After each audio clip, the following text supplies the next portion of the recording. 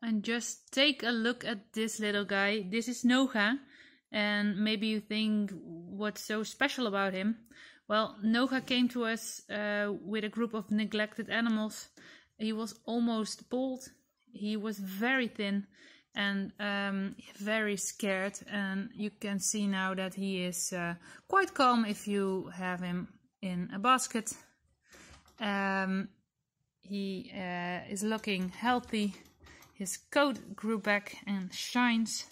So thanks to our team of wonderful volunteers, we are very happy that he recovered, and we hope that he can move to a new owner together with his friend soon.